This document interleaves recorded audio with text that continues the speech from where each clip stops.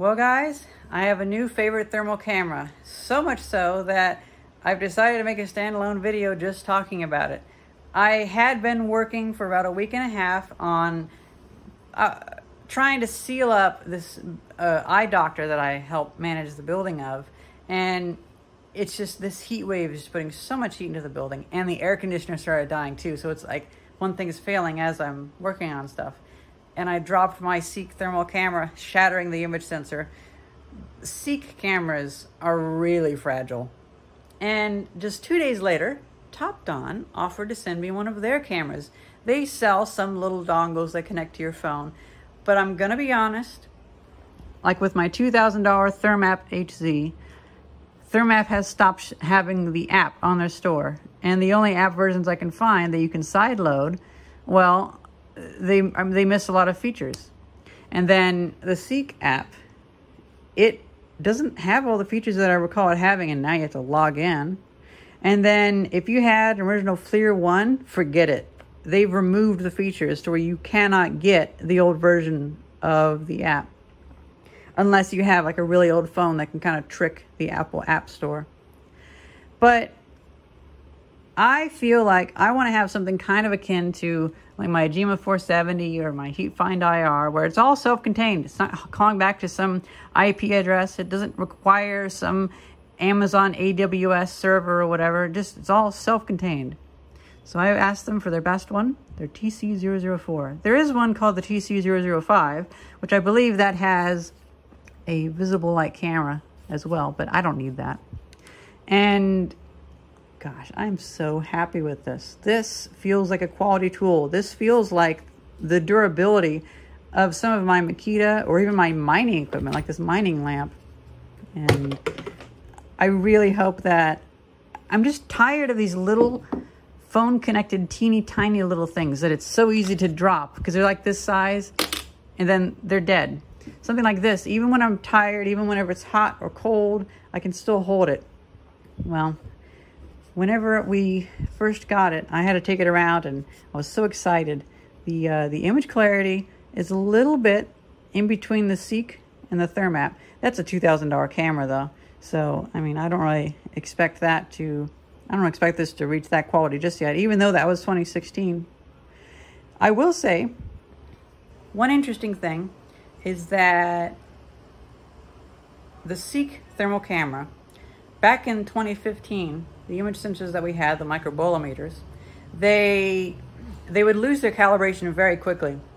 And so it's like every 4 seconds, the shutter would have to come in and then it would have to recalibrate and then open. And so you would only get a few timed windows of good picture quality. And it would go high quality, low quality, and then have to put the shutter in. You'd lose a few frames. Then you have high quality, low quality. It just looked terrible. This has a very similar process, except whatever image sensor they're using is very high quality, and this goes like 2 minutes between having to recalibrate. And I don't notice much of a clarity loss. I believe that this mostly just recalibrates whenever you introduce a different temperature range. So for instance, whenever Theis removed the coffee pot, well, now the hotter heating element was exposed. It put the shutter on just to recalibrate and then open it back up because now it wanted to have the hot end of the temperature range a little higher. But then after that, it's all fine. So that gets rid of my entire complaint that I had with the Seek thermal camera. This image sensor, all it does is you drop a few frames every time you change what kind of scale of temperature measurement you're taking.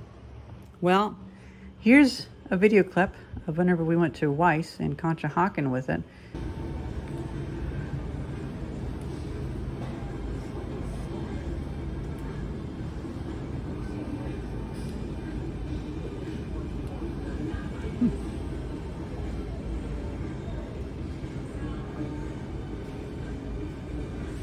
Look, you can see what soda cans were just brought in from the truck. Oh my God. The guy is just bringing them in. You can actually see which soda cans were just brought in. That is so cool. Ah. Yeah. You can see as he's gone down. Yes, that's kind of cool. I know a lot of stuff's reflective in it, but oh well. It still works pretty well, even though it has high emissivity. You're not loaded into the game yet, right? No, I just turned it on even, so... Okay, so that's 36C, 37C. It's cool. Now here's something interesting. I've had a few contractors almost call me a liar that you could detect water with a thermal camera because they don't realize this simple principle. So here's a video clip of me pouring hot water. You can see that it's hot. And I've had several contractors now telling me, like, well, the water is going to heat up so you won't be able to see it. But if I take that water and I put it on that towel, look at this, pretty soon it starts evaporating and it gets colder. To drive the point home even more, I put a washcloth underneath it, got it real hot with hot water, and then when I put it on there, here's a sped up version, it cools down and it becomes cooler. So you can't underestimate the cooling effect of water in a building. So if you have a beam that's cooler, well, it's probably evaporating water. If you have a spot that's cooler, it's probably evaporating water. And it's going to actively lower the temperature until it's done evaporating. So that is how that works. I think it's a real shame that, well, I mean, a lot of builders, they don't even know the theory. They just know what they're told. But it's such a shame that I've had so much pushback on that when it's such a simple principle that I think most contractors need to know that you can use a thermal camera to detect water. It's very well established by this point. I have found one glitch, and I'd say a lacking feature, with the TC004. So every so often, whenever it puts the shutter in front of the image sensor, I think there's something that's not quite handled right in saving the video file, and so it corrupts the keyframe of the MPEG video or whatever it's called. And then it has a bit of a glitchy effect for a second or two. And sometimes that can carry on for quite a bit. So there must be something where if the shutter aligns with the keyframe of the video file, it doesn't quite handle it too well. And thankfully it looks like updating this is pretty easy. So I'm gonna ask the developers if they can maybe rearrange how they save the video file to make sure it doesn't have that glitchy effect, because it looks like it's just losing a keyframe.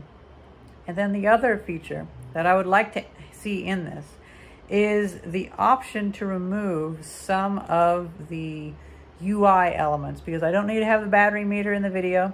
I don't really need to have the timestamp of recording, and I don't need to have the emissivity reading on the bottom left, because it's a little bit cluttered. It would actually be nice if whenever I hit record, if it could actually remove all of the UI for any video projects that I'm doing. I could then have just the clean video feed of it. And I think that'd be pretty good.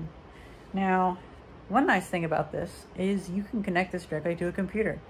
And I played around with it for a tiny bit, actually. Here's the startup of it.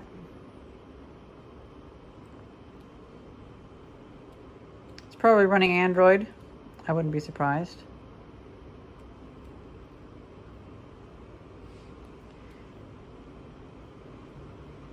And there's pretty much started up. Now, once it's started up, you can turn it off by hitting the power button. And to go through the settings, this button, well, actually you have a flashlight too. I thought that was so cool. Also, there's actually a setting that if you have too high of a temperature or too low of a temperature, you can have it flash the light for an alarm. And also an alarm comes up. Now, you can see what videos and pictures were shot. One nice thing is to take a picture, you just pull the shutter. Now, I've gone in and changed the setting to where it doesn't need to be saved. But then hold it down, it starts recording, tap to stop, On video, it asks you, do you want to save it? I'm going to say no. But that's nice because it's good to be able to have the option to not save something. Then you do have digital zoom, which I will never use. I'm never going to use digital zoom on this because it's already low enough. I don't even use it on my HD cameras, so what am I talking about? But tapping this, bring up measurement options. You can turn on high, medium, low spot. I had that on most of the video clips. You can also change, oh, whoops, isotherm. I forgot that's isotherm. I think that's, oh, I actually can't recall what that is. I'll have to look it up. Right, there's the palette. So you can have white hot, black hot, iron, which has become the default for decades, rainbow, already a red, oh yeah, oh, red gray, that's what it means. But to be honest, iron's good. And then in the settings, you have measure parameter. That's the emissivity and such. Emissivity is how much infrared light does something emit. Something that's black will emit a lot. Something that's silvery won't emit nearly as much. Temperature scale, high-low alert. If we turn this on, then a warning sign will pop up anytime something is over 80 degrees Celsius. Photo settings, I have it set to photo autosave. Image calibration, that is in case you, well, let's say you film some burning magnesium like I did and I messed up my OpGal. I've messed up a lot of thermal cameras. Unit auto power off. You have quite a good option there of 20 minutes or 120 minutes. I'd probably go with 120 minutes because this battery actually is really capable. And you have system settings, device information. I'm running on version V 1.2.8.1111. We have 16 gigabytes of available memory. We have a little SIM card or SD card in there. This thing uses USB-C, by the way. Factory reset, format SD card, super resolution on, new, display brightness, date and time, language, and update. So there is actually an update feature. And judging by how other people have reviewed these, I guess they update them quite a bit. I love how this camera actually will stand up on its own as well. It's really good. I've had so many cameras that will not stay up on their own. We have TD View as the software for it.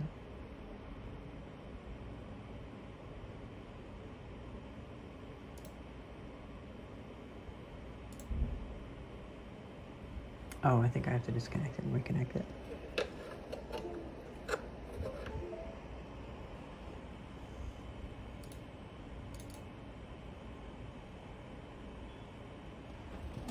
Now, I don't know if it's possible to undo the UI elements. So again, I'm going to ask them if they can release a version that doesn't have the UI elements always stuck on.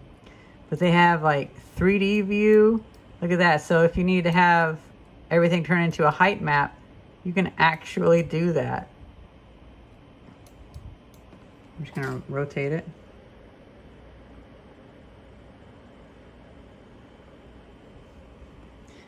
It's kind of funny. Yep. That's the ribbon cable, PCIe extender.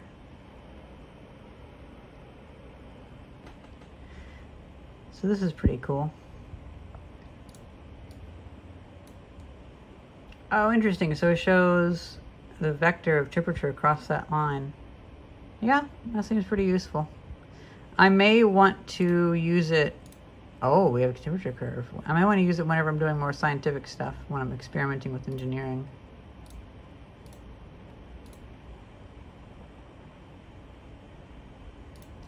Add curve.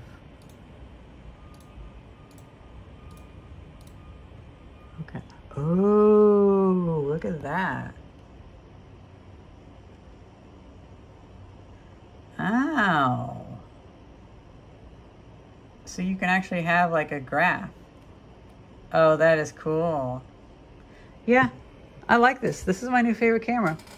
And I like that it's just a regular .exe. You can just keep it for decades, run it on anything. This is making me pretty happy. Well, I hope you guys enjoyed this quick little look of this thermal camera. I was just going to have it in the video of troubleshooting the air conditioning and heat inflow at the doctor's office I was hoping at. But, you know, I think this is deserving of a quick little video just about itself, because this is a good camera. Hope you guys enjoyed this video. Thank you very much for watching. See ya.